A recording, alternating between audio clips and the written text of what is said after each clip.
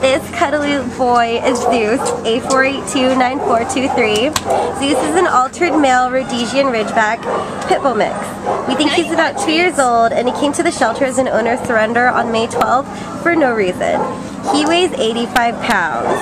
This guy passed his shelter-administered temperament test, and he's great, guys. You can see he's awesome.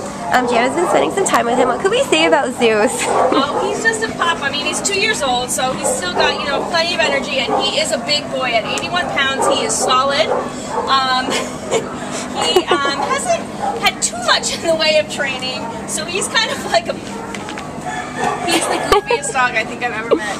He is so happy to be out of his kennel. He's been here for a while, so he's got a lot of energy. So he does need an active family, but I do think he's going to, mellow out a bit once he's getting regular exercise. Great family dog for maybe some older kids, only because he is big and he is a bull in a china shop right now.